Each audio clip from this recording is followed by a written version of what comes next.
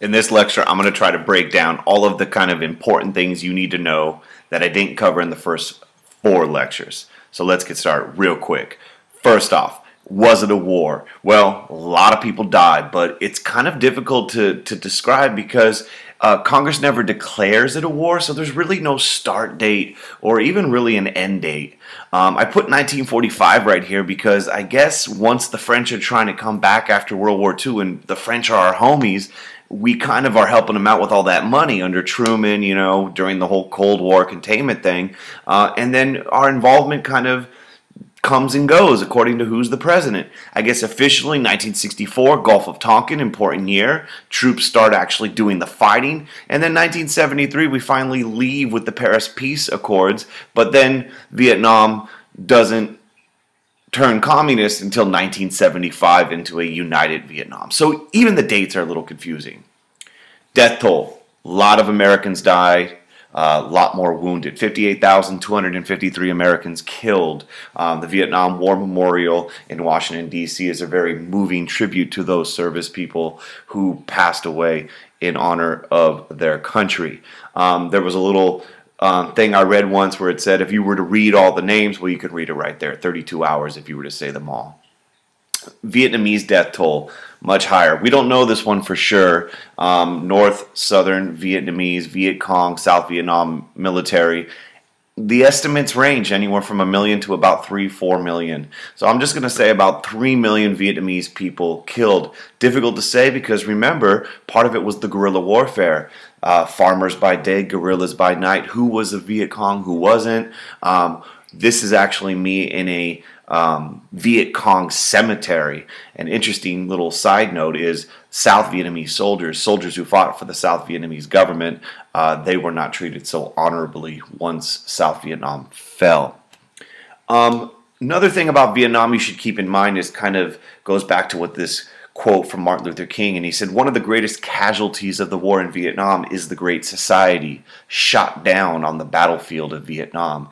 And what he means by that is there was a real destruction of Lyndon Johnson's presidency. And one of the famous quotes is he talks about the Great Society was the woman he loved, but this, quote, bitch of a war ruined it.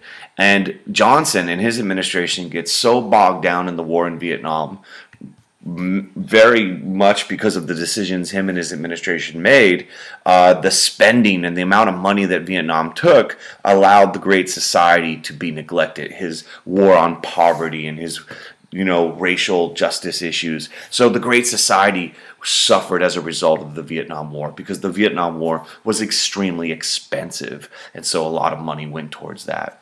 Another thing you should be aware of is the 26th Amendment.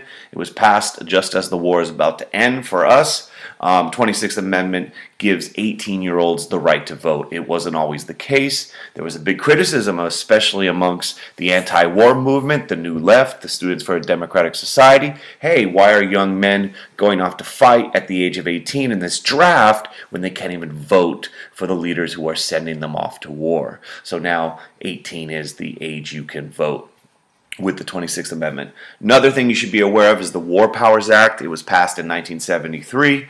Basically, this is an attempt to put a check on this, quote, imperial presidency. There was this perception, probably rightly so, that the power of the presidency had enlarged so much so that it was, in many ways, kind of sidestepping the Constitution. War Powers Act says if a president's going to commit troops into a country, they have to notify Congress within 48 hours, and if they're going to stay, they need to get congressional approval and a declaration of war within 60 days, and then they have 90 days to withdraw, if not. And this goes back to the Congress, which has the power under the Constitution to declare war. Article 1, Section 8, Clause 11. I'm sure you all knew that. And then finally, this one I could spend like 3 hours talking about it, and I'm sure you would all love to hear it, but there was a severe psychological and political impact of the war. First off, the trust in government was severely just destroyed as a result of this war. The lies from the Gulf of Tonkin to the Pentagon Papers to the invasion, the secret invasion of Cambodia and the secret invasion and bombing of North Vietnam under Nixon and Johnson. And there was this feeling that the government can't be trusted. The Vietnam War bitterly divided the nation, hawks, doves, silent majority.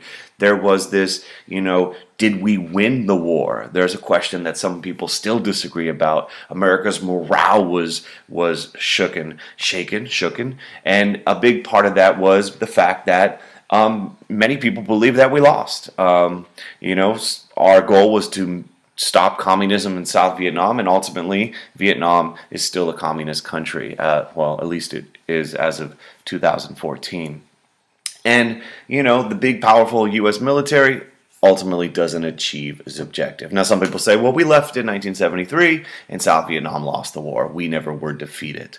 So there's difference of opinion about a whole bunch of other things. You got also the thing with veterans coming back and the public not embracing them because of the atrocities that were committed by a small group of soldiers. Post-traumatic stress disorder, homelessness amongst veterans, a whole bunch of issues. So make sure, for those of you that are students in AP classes or U.S. history classes, that you analyze the political and psychological impacts of the war. And then finally, it's kind of worth comparing really quickly the Vietnam and the Korean War. They're both in Asia. They're both a product of the Cold War, the fear of the domino theory containment. But these are very different with some similarities. Korea was a little bit more clear-cut. Communist North Korea invades South Korea, and it's a traditional war with soldiers and tanks and battles and all that stuff. And ultimately, Truman and then Eisenhower eventually win the Korean War. How so? Well, South Korea is not communist and North Korea remains a communist country.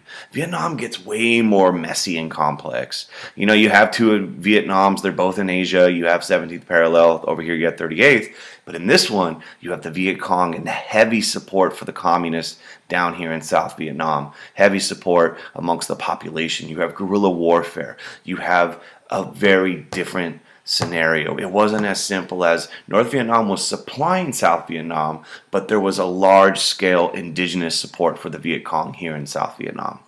So ultimately, America, ultimately South Vietnam are unable to stop that, and Vietnam, quote, falls to the communists. So read about the impacts of the war on government and military and all that stuff, and rewatch lectures 1 through 4 if you're completely confused. Thank you for checking it out. Good night.